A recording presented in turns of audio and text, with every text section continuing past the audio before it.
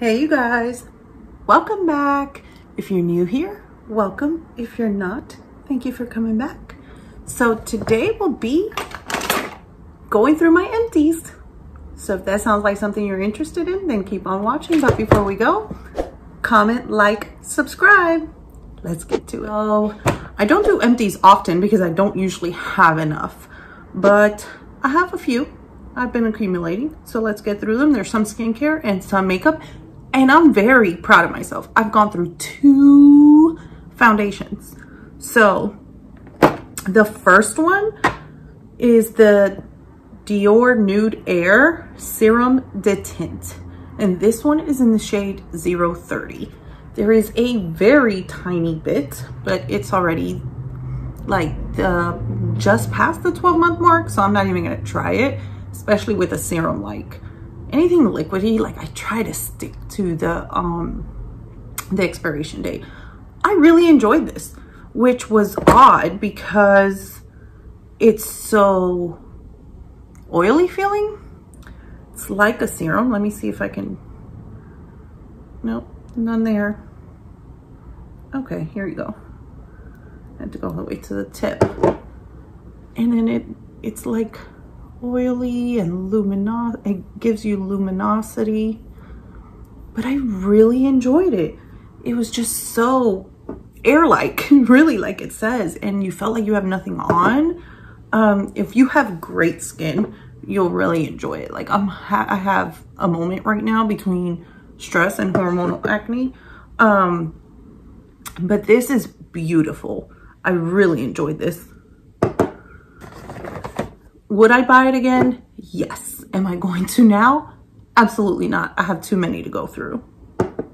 And if I didn't mention it, if you're interested in this look, I'll link it up here. Another foundation I went through, look, and the pump got all nasty, but I did finish it.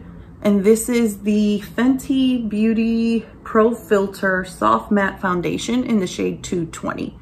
And I have already repurchased this. Like, I love this. And here it is. I did already repurchase it, but I did go tad darker because this was a tad lighter. So this is 220 and I purchased 270. I do love it. I will say, however, towards the end, the pump got messed up and I had to keep opening it, which is probably why I got this whole messy situation. Let me put this in the trash so foundation doesn't get everywhere. So next, let's move on to these Peace Out Dark Spots. These did absolutely nothing for me. This came with 12. So I was like, if by the time I get to the 12th one, I see a difference on just one spot. Like I focused on just this little section here. Did nothing. Absolutely nothing. I hear the acne breakout ones are really good, but these did nothing.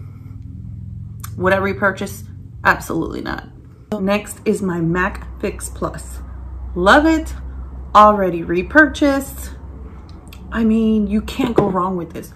So a lot of people misinterpret this for a setting spray, but it's not. It's you, after you've done your foundation, all your powders, you spray it on and it like melts your powders in. It's just flawless. And if you're going to like wet a shadow, this is what you want to do it with to get the most oomph out of it. Next is a few skincare items. So this is the Glow Recipe PHA BHA Pore Tight Toner. This is like a deluxe sample size. So I do have like the mini travel size that I use to travel. I had this, which I went through and I already purchased the full size. I really enjoy this. It's just refreshing. I use it in the evenings. I alternate. I don't always use a toner. But when I do, it's this one or a Dermalogica one that I have. Next with Glow Recipe is the Watermelon Glow Ultra Fine Mist Spray. I love this. When I had 2 sprays left, like I have nothing in here. When I had like 2 pumps left, I went running to Sephora and bought another one. When I do my evening skincare right before bed, so I'll do my evening skincare, I'll lay down on the sofa and watch some TV or catch up on the news or watch YouTube. And right before I go to bed, like I just grab this and just freshen up my face. And I just like mentally know I'm ready for bed. I love this stuff. I just bought a brand new one. So I do have more skincare than I do makeup. So this is the Dermalogica Special Cleanse Gel. I love this cleanser. This cleanser is amazing for me. Like it gives me that deep clean, but it doesn't give you that tight, you over dried your skin, like over cleansed it and dried it out feeling. It's just beautiful to the point that I bought the big one with the pump. I love this stuff. Next is the Inkyless Hyaluronic Acid. So I did enjoy this. It was a little too watery for my liking. I am currently trying one from Perricone MD. So I got a set and it came with like a day serum and then a night. And the day has hyaluronic acid in it. The night does not, so I'm using the 111 Skin Hyaluronic Acid. So I have not repurchased this. I will say it is budget friendly. It works. It gives you the hydration you're looking for from a hyaluronic acid. So if you're looking for something cost effective, it is great. I've just received quite a few hyaluronic acids in my BoxyCharm, so I'm trying to go through those. Sticking with the Inky list, the retinol. I did repurchase this before I purchased my Perricone MD set. So my Perricone MD set, the one I was just referring to, the night serum and moisturizer has retinol in it. So I have not been using both. I've been using the Perricone one, and this one I do have on backup. So next is the Olay Regenerist Whip. And this is empty. Moisturizer. I really enjoy this in the summer. When I'm excessively oily, this just gives me all the moisture that I want without like getting excessively oily throughout the day. I don't know how this does it, but it does it. I used it all summer and I already have another one waiting for next summer. Like I haven't even opened it. It's just ready and waiting. Next is a mascara. This is the Makeup Forever Smoky Extravagant Mascara. You guys, I don't know why people do not talk about this. First of all, your lashes, it is volumizing and lengthening, but more volumizing than lengthening, which is what I like. But when you swipe this through your lashes literally look this shape.